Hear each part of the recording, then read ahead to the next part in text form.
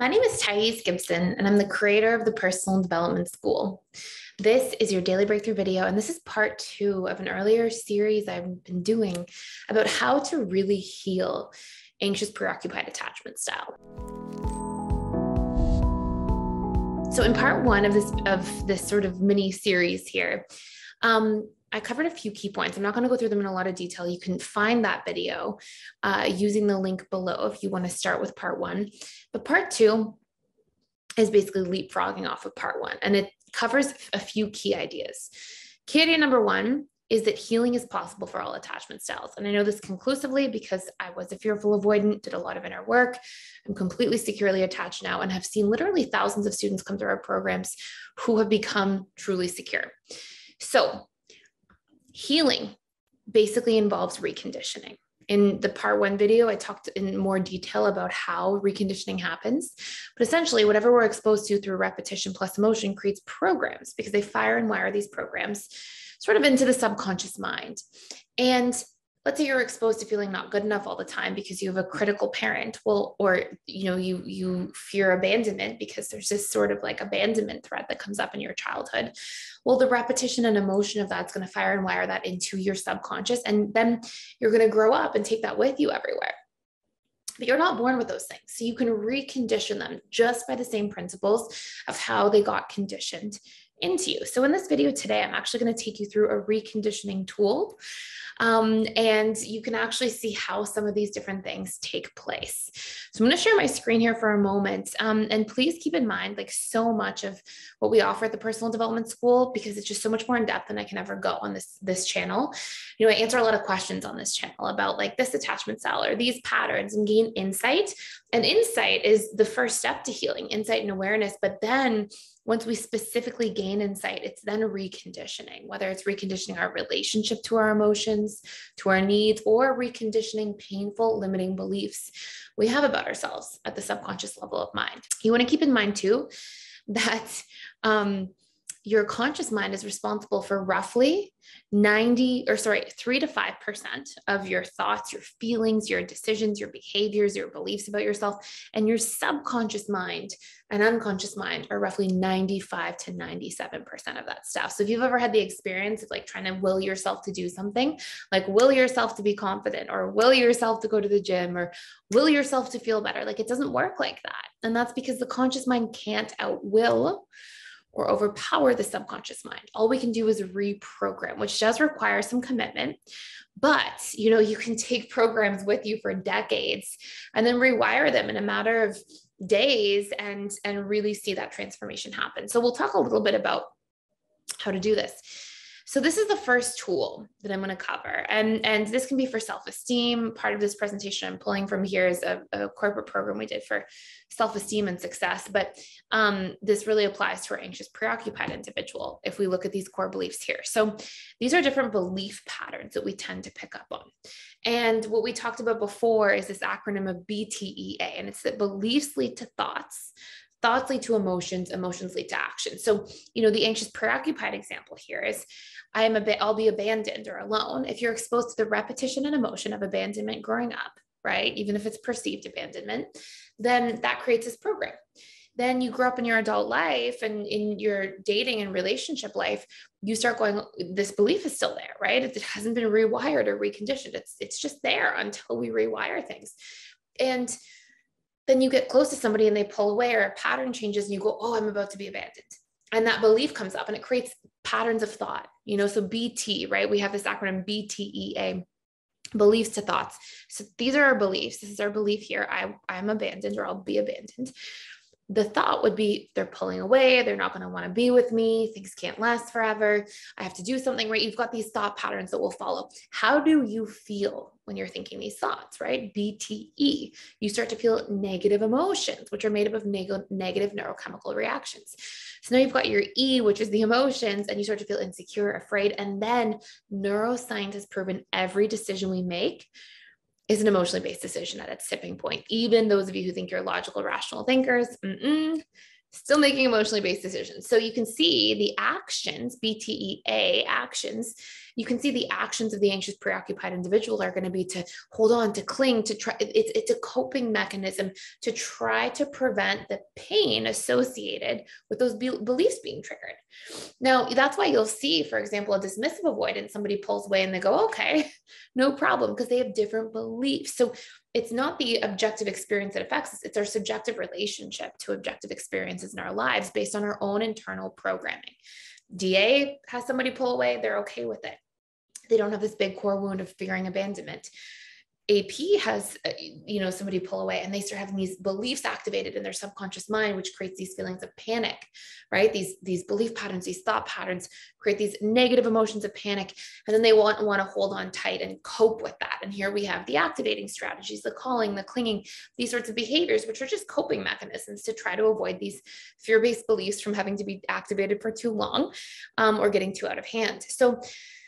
So much of healing means reconditioning these things. Now we have neuroscience, we have neuroplasticity. I mean, there's a lot of information out there that shows that we can recondition patterns, that shows that we can regenerate these different pain points that are taking place at a subconscious level. So I'm going to take you through a 5-step process.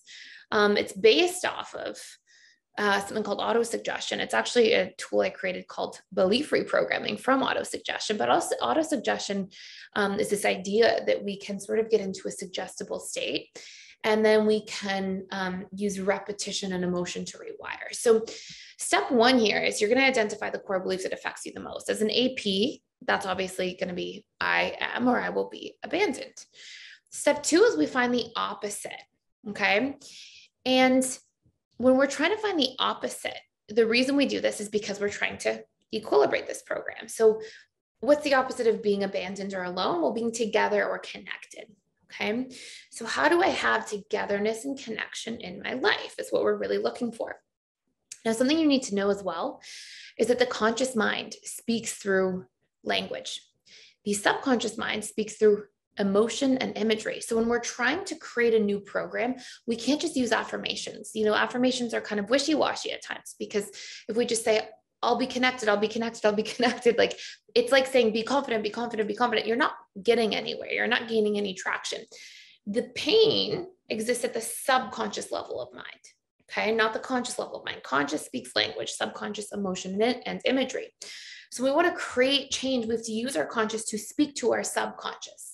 So in this case, how do we pull up information at the subconscious level? And just so you stay focused, actually, I'm going to keep it on this slide.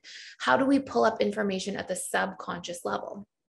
Well, I'll come back to this screenshot. I just want to make sure this part's really clear without distraction. So at the subconscious level, we have to pull up memory. Okay.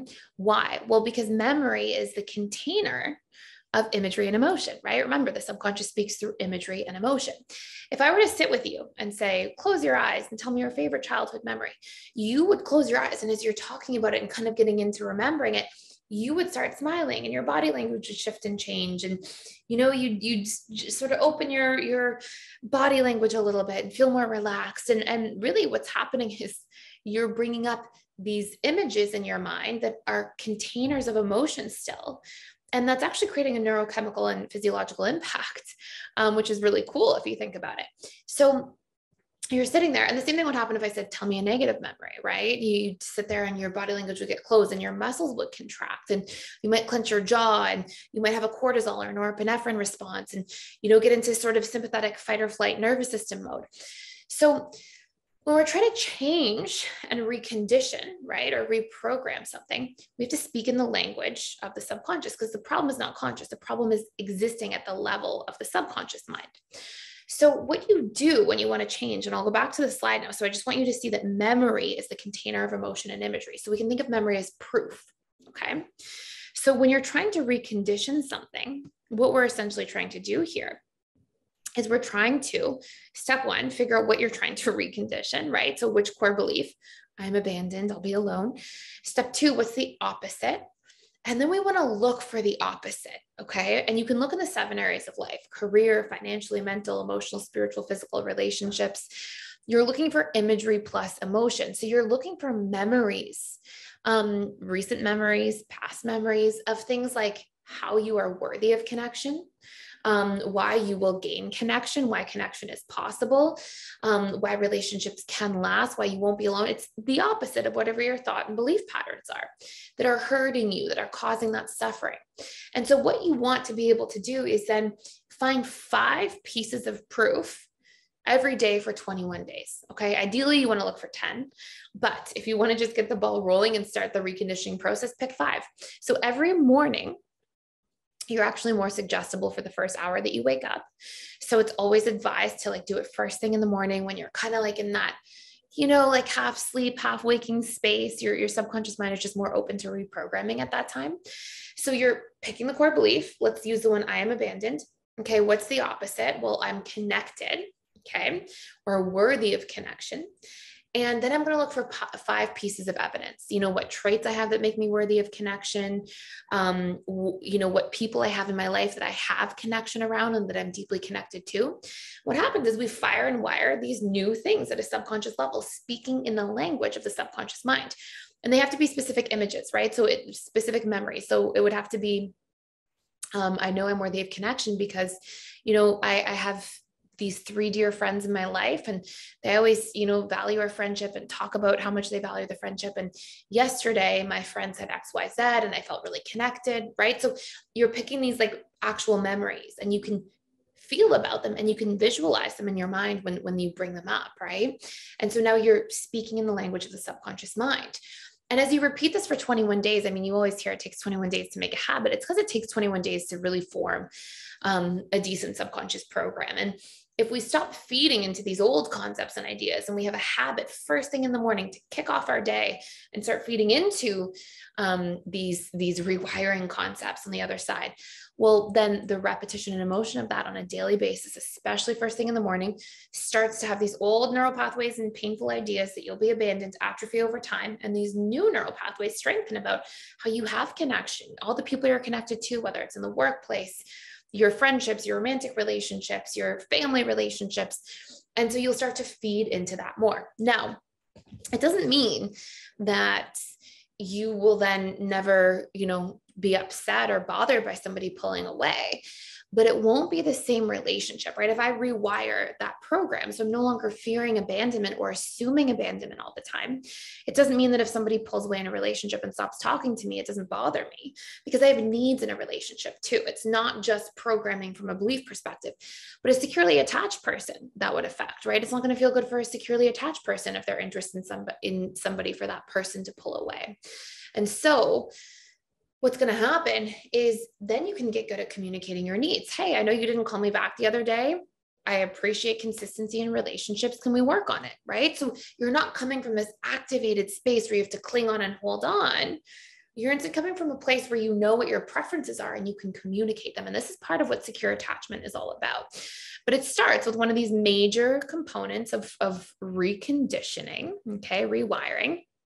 There are many different tools for how to reprogram the subconscious mind. I can't stress enough that real healing involves reconditioning. If we're not reconditioning, I personally think that we're really just scratching the surface and healing. And I also think that when we look at relationships and life, you know, you don't really get to go that deep into things, right? It's like sometimes we look at trying to control our behavior, like try to stop activating and hold it in and put our phone away or turn it off and not look. And it's like, hey, you're not really like, you're trying to suppress how you're feeling and suppress your behaviors with your conscious mind, but like, how about just reprogramming at the root level and just reconditioning this pain point here, right? Reconditioning this program that fears abandonment so much. Then you don't have to feel all these bad feelings and try to control your behavior and repress it. You actually just have a healthy relationship to what's happening. Right. So anyways, I hope this makes a lot of sense. I mean, there's so much more to cover. We have a whole, like, if you want to do a deep dive into this, every single course at the Personal Development School literally is all about reconditioning. So you can do a deep dive, you can check it all out. Any area of your life you want to focus on, whether it's your boundaries, codependency, reprogramming your attachment style, changing your communication patterns and relationships, reconditioning your relationship to your own emotions and emotional regulation or needs. All of that is covered in PDS in much more depth than I can ever go in these YouTube videos because I have the PowerPoints, the presentations, and you know, there are longer courses, and they've all got worksheets for reconditioning and workbooks. So please check it out. You can check it out for free for 7 days using the link below. But hopefully this makes a whole lot of sense. Thank you for watching and for being here. Please like, share, and subscribe, and I'll see you in the next video.